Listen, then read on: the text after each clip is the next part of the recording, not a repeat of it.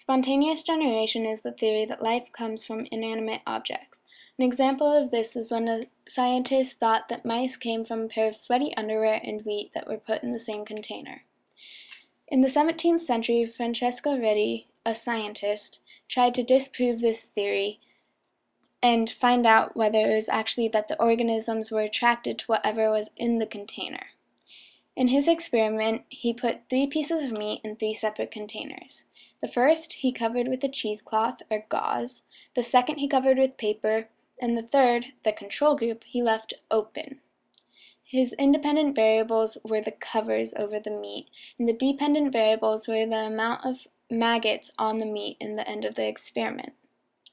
His hypothesis was that maggots would not form from the meat, but would form when the flies laid their eggs on the meat, which then would transform into maggots. This experiment was very important because it led to other experiments on spontaneous generation, and it eventually led to the disapproval of the theory.